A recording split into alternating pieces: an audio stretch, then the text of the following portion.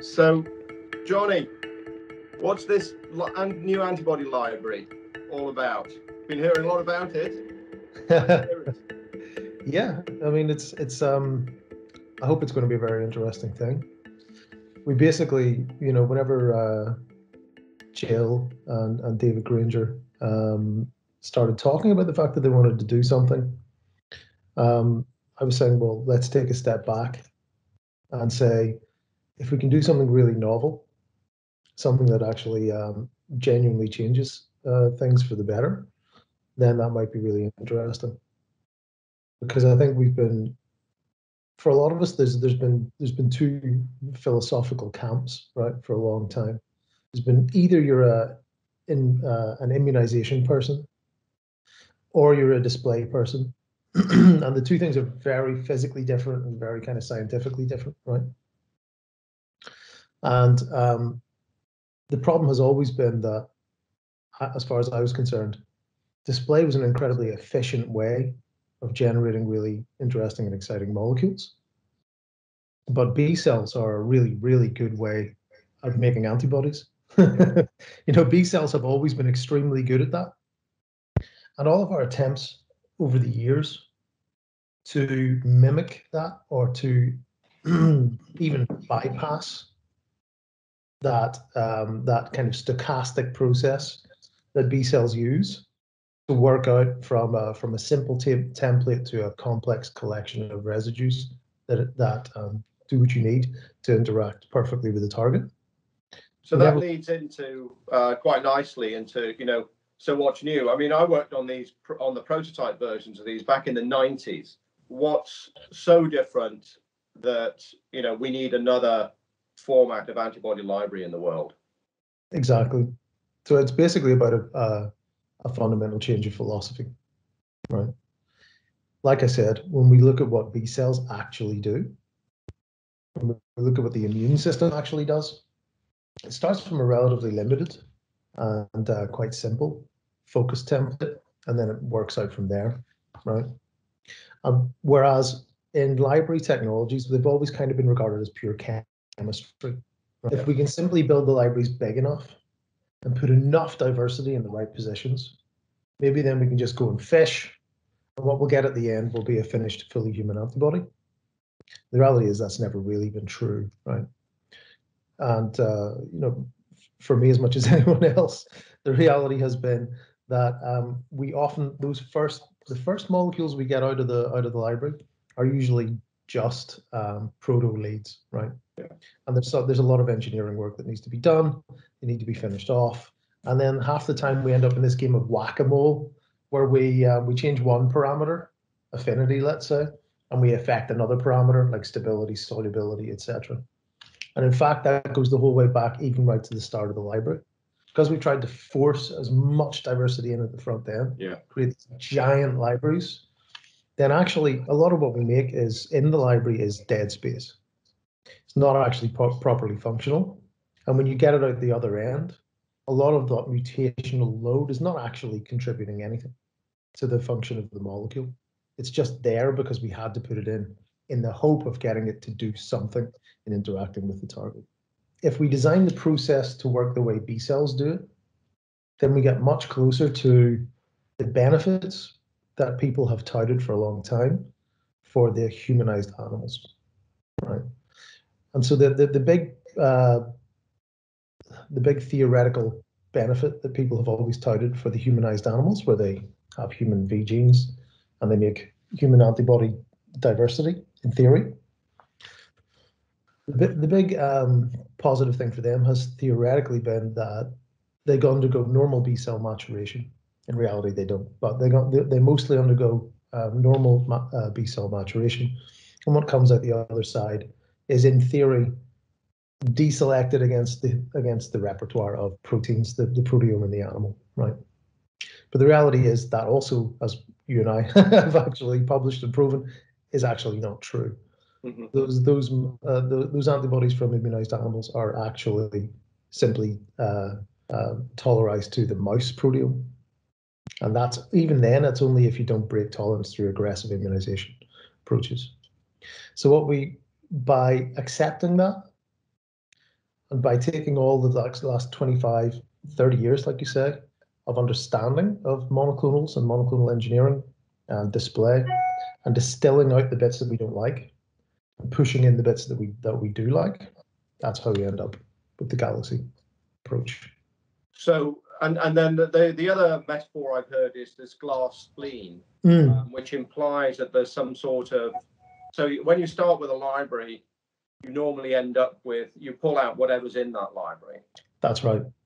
But sort of a glass spleen suggests that there is more evolution to come, because that's really what the B cell does. It means it starts with something and then it keeps going. Exactly. So how are you keeping on going in Galaxy?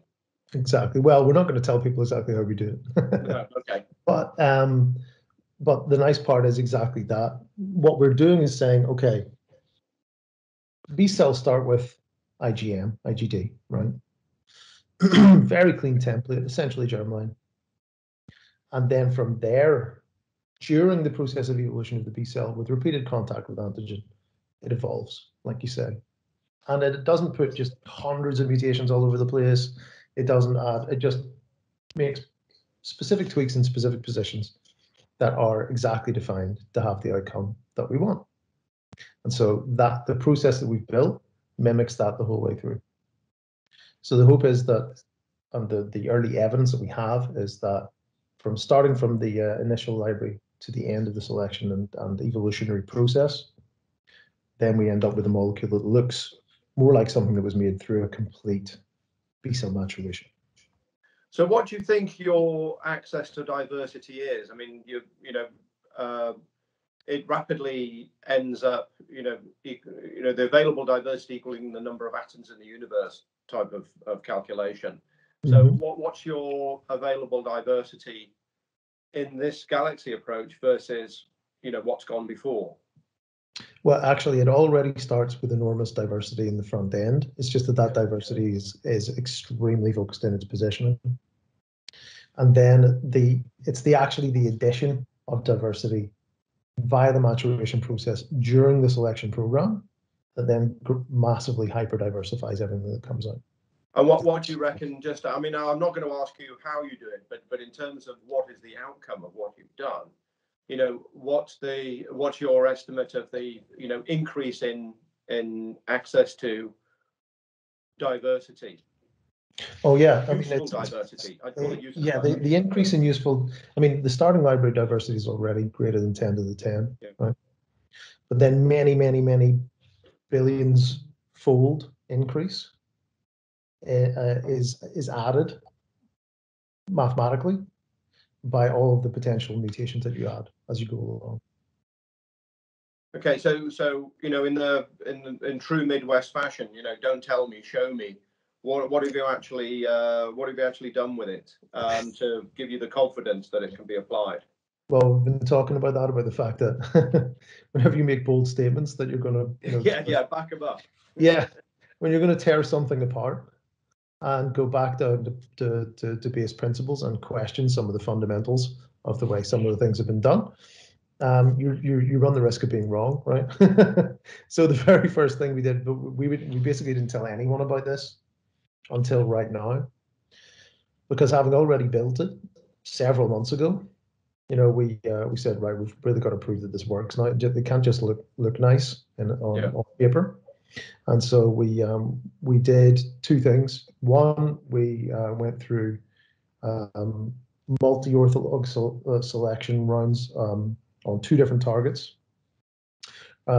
Key interesting targets, generated lots of hits, and made sure that those they fitted all the principles that we've defined, that they were potent, they were selective, and that they're extremely they look like they're extremely high quality developable molecules.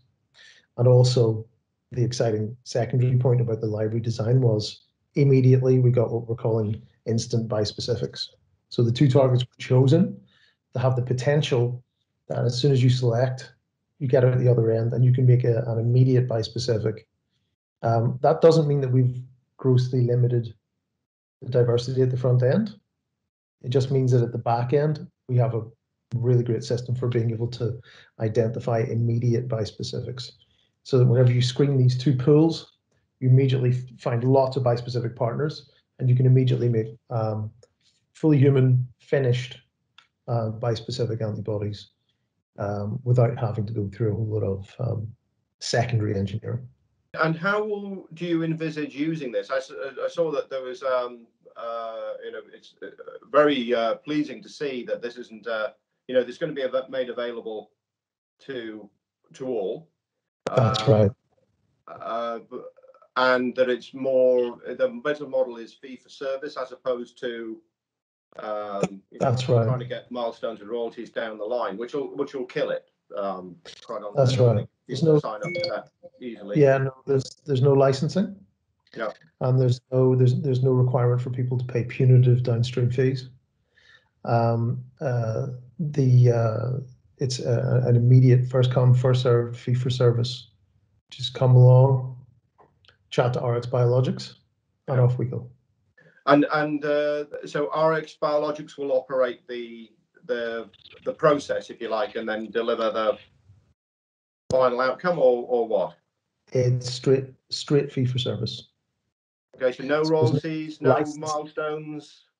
A single milestone at first in human, right, is what's being proposed, and other than that, it's straight fee for service. Okay, you just contact RxBiologics, okay, and you go. So if you get success, then it's great.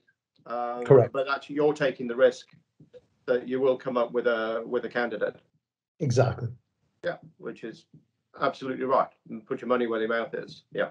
That's it. And what about when multiple people, you know how it works, Johnny, that all of a sudden one target will get super hot and the world and his brother wants access to the targets. Have you thought how you manage that one, or is it straightforward?